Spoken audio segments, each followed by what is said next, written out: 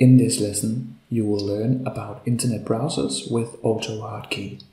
We will learn how to open up a browser, how to navigate to a certain page. We will learn how to type into fields and clicking buttons.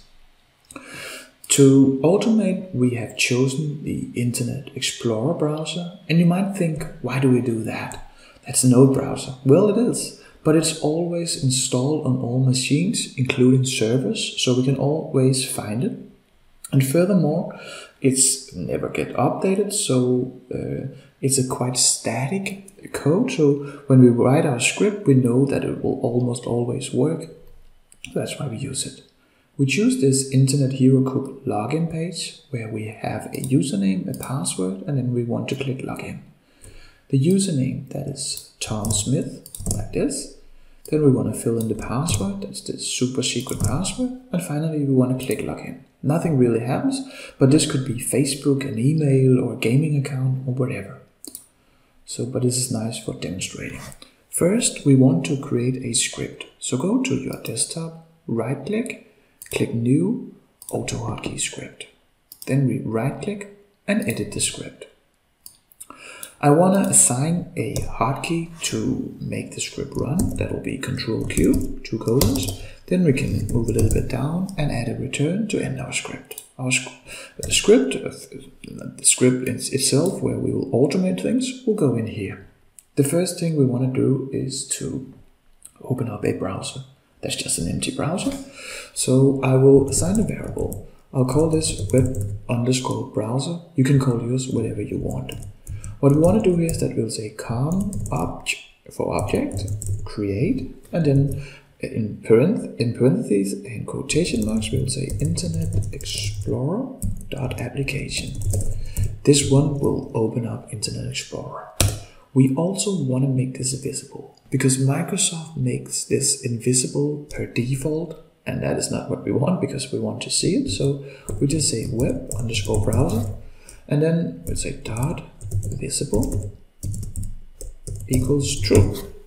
So what we do here is that we could copy this one here up here to have it up here, and then just deleted this web browser thing here like this. But we don't want to do that because we will use this com object create up here. We will refer to that later on. So let's keep it this way. Now we can actually try to run the script. This one will just open up an empty Internet Explorer. So we can save it, Ctrl-S, we can double click the script to run it and press Ctrl-Q. Now we can see that we open up an empty script. There's not an empty internet browser, that's nothing in it. Let me close it down again. We want to navigate to this page. So what we can do is that we can again refer to the web browser that we just opened. That's this one up here with a underscore here. And then we can say navigate. That one will navigate us, navigate. And then in parentheses with quotation marks around, we can navigate to the address. Let's copy this one in. That is the one we want to get in. So paste it in, quotation marks, parentheses end. Let's try that. Ctrl-S, and let me close down this one here. We don't have any browsers open. I double click to update. Press Ctrl-Q. Now we can see that we open up our Internet Explorer and navigate to our page. So far so good. We hard-coded in the address here, but we could choose to assign a variable instead. So up here in the beginning, we could call this URL.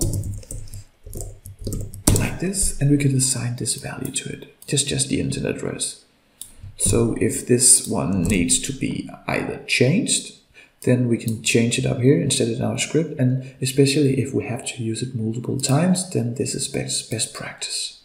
So then in these parentheses, we will just say URL. This one refers to this up here. So we can save it. Let me show you that it indeed works. I double click here. Yes, please. Press Ctrl-Q. And we can see that we made this work too. So far so good. Now we want to fill in the username, then the password, and then click login. But before we do that, we need to make a check. Because often, even though you think that these pages has loaded, We cannot start to type anything in before it's 100% loaded. Then we will have an error or nothing will really happen because it will try to find this field, and if it's not there, even though you think you can see it instant, then we will have a situation where nothing happened. So what we'll do, and this one we will create almost always, then we will have a while loop. So we'll say while, and then this, we refer to this web browser again, web underscore browser, then we'll say .busy. So while this is this instance up here is busy, that means it's loading. Then we will just add a sleep. That means that we will wait X seconds. So let us do this. Sleep 500. That is milliseconds. So that will be half a second. What this does, it says, is the browser busy?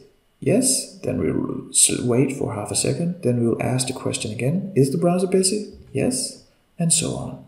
While this is not true anymore, then the browser has loaded and we can continue. Let's just add a 1 second break here just to be sure. I almost always do that as well.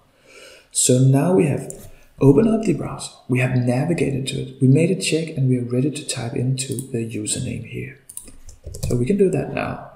We will right click the username field, then we will inspect the element. Right click and click inspect element, and then we will wait a bit. We will go down in the selected tree here. I will show you in a few seconds because we want to get the idea of this username field so we can refer to it. Here we can see that I can scroll a little bit up, like a little bit down into the selected tree. We found this input name, username, then we get the idea, that's username. We will use this one here. So first we will find this field and then we'll put something in it. To find the field, then we will create a variable again. I will call it username, then input, and I will say that is the web browser. That was our browser variable here. Then document get element by idea, and then the idea we want to use, that's just this username here. So in quotation marks, username, like this. So now we got this field, then we can put something in it. Again, we could create a variable up here with our username. That was Tom Smith, remember?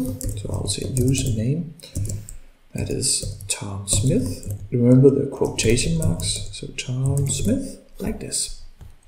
Because then we can go down here, and then we will say username input, like this, and then we will say what will the value of this field be? So then this is just .value, and that is the value. Well, that was the Tom Smith, the variable that we created up here. So that one is the user name, like this.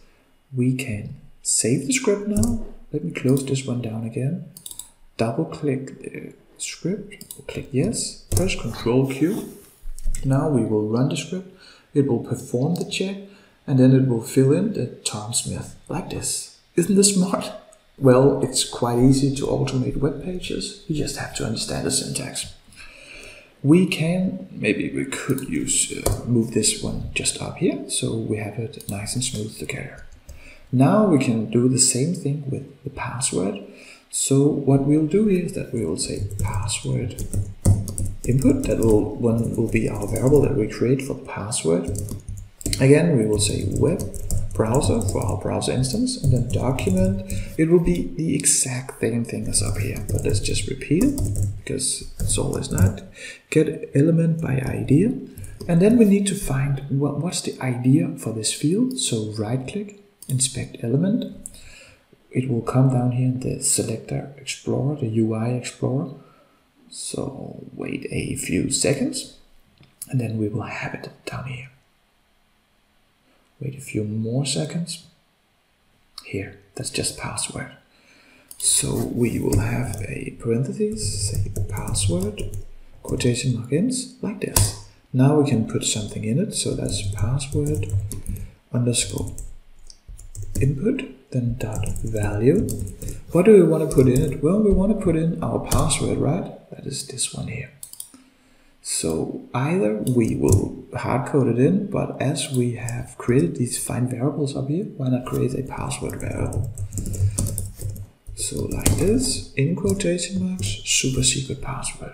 because then we can just refer to it down here, say password. I'll save the script. I will double click the script to run it. And I will close down the browser, and we can press Ctrl Q to run the script. We will open up, and hopefully we will type in Tom Smith and the password. We cannot see the password, but then let's verify it by logging in, and we can see that we have typed in the password correctly. Now, what we need to automate is just this login button. So let me go down a little bit. This one we'll use in a slightly different manner, however, it's quite easy. So right click on the login element, then inspect the element. We will have it down here. Let me close this one down so we can see it. We will wait a few seconds again, because this one needs to load. And here, what we can do here is that we can, let me go up a little bit. Here we can see that the idea, that's the login. You have to know a little bit about selectors, but it's not that difficult. Just find the idea, that is login in this case. So again, what we can do here is we can say web browser, like we did before. Then we'll say document, get element. We can also copy paste, get element by the idea. And the idea was login, like this. And then we can just say submit. So now we will just click on this, and we can save it. Let me close this one down. Double click to update the script. Yes, please. Press Ctrl Q. And we now open up the internet browser. We will type in the username and password, and boom, we logged in. That's it. In this lesson, you learned how to automate internet browsers. You learned how to type in username, passwords. You learned how about selectors and clicking buttons.